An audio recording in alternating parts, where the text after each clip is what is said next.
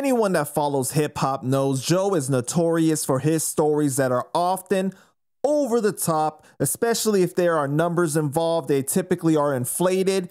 1 becomes 1 million, 100 becomes 100,000. So it's not uncommon for us to hear something like this after the story is told. I can't make this shit up. I'm sitting there and can't fucking believe what's going on. We can't make this shit up. I'm not making this shit up. I can't make this shit up. It happened. I'm sorry, you guys. I'm sorry, the guys who want to hate. I'm sorry. It happened. It's real shit.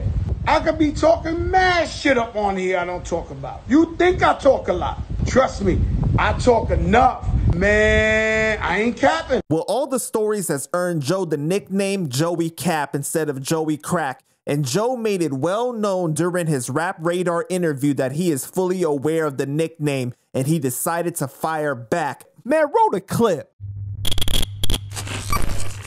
But let me tell you why I'm explaining this, right? Because lately I tell such incredible stories. They starting to call me Joey Cap. I'm not Joey Crack. No, I get it. Yeah. They call if you're a young dude or you're not from New York or you don't really know the whole real Fat Joe history, it seems mythical. And you're from Memphis, Tennessee, not just wherever, it sounds like he's full of shit. This guy's with Biggie and Tupac. No fucking way, right? So I'm Joey Cap now.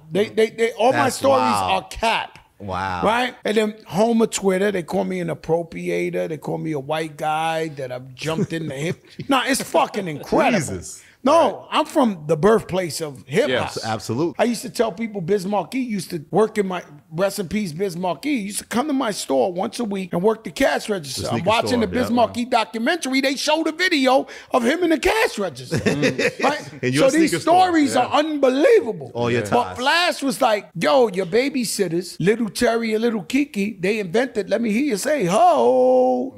These are my babysitters. Grandmaster Flash, there's footage of it, right? And I'll say I got Bone Thugs and Biggie to do the Bone and Biggie, and everybody call me Joey Cap, and then Crazy Bone will come on and say, no, it's true. Exactly what happened. Fat Joe did it. He made it happen. So y'all let me know what y'all think about this, man. Put your thoughts down in the comments and make sure you like and subscribe and stay connected with Panda Chop News. Peace.